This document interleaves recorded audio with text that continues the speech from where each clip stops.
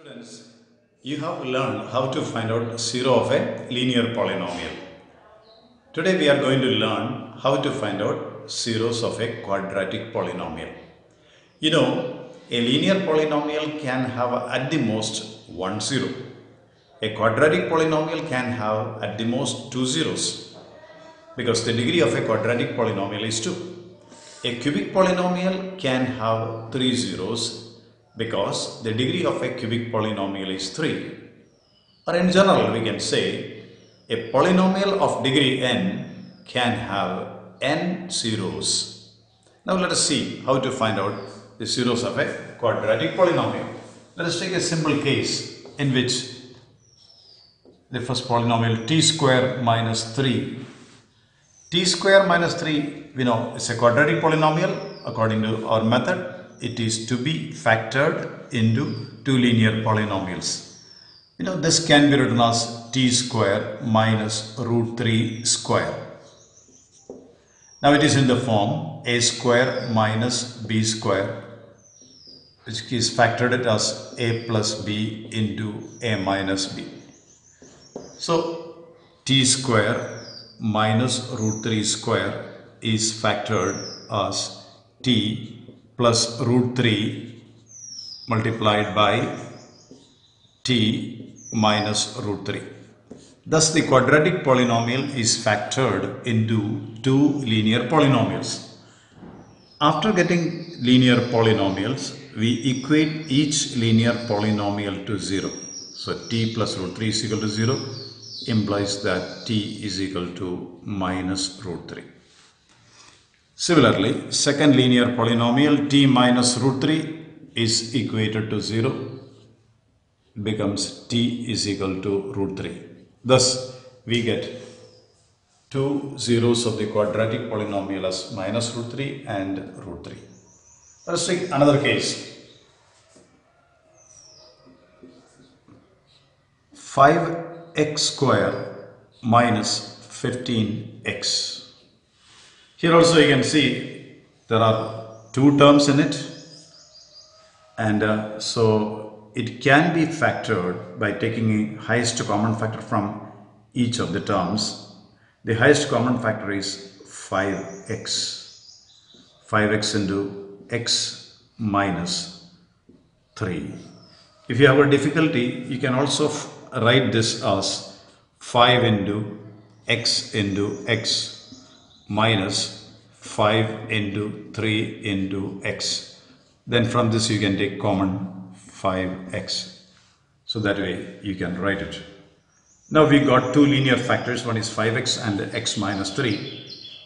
Equating each linear polynomial to 0, 5x is equal to 0 implies that x is equal to 0 upon 5, which is 0. And second linear polynomial is x minus 3 equated to 0.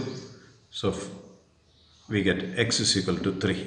Thus the zeros are 0 and 3.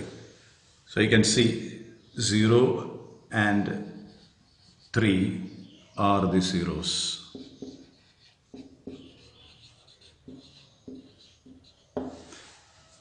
Zero also can be zero of a polynomial. Let's see a third case. 3y square minus y minus 4. Here there are three terms, and by examining we can see this can be factored by splitting the middle term.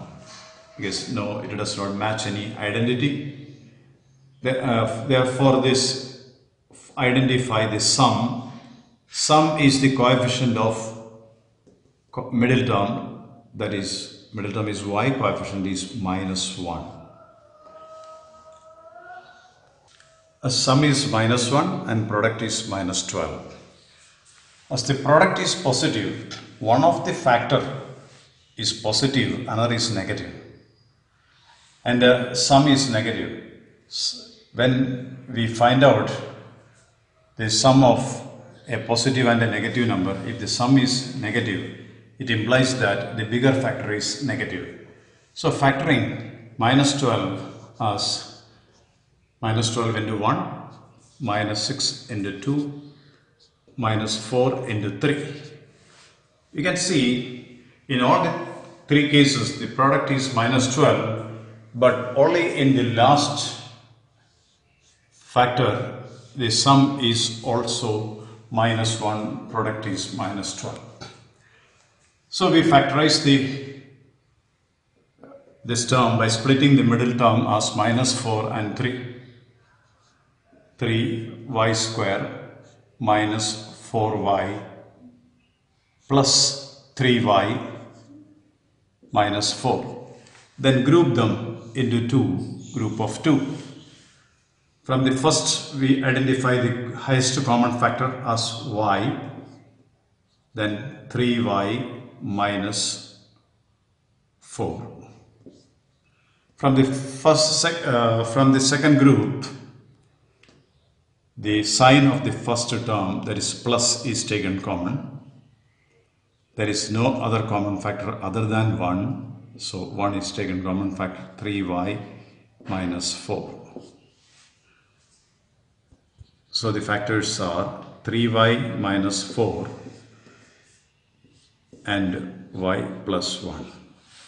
Once it is factored into two linear polynomials, equate each linear polynomial to 0.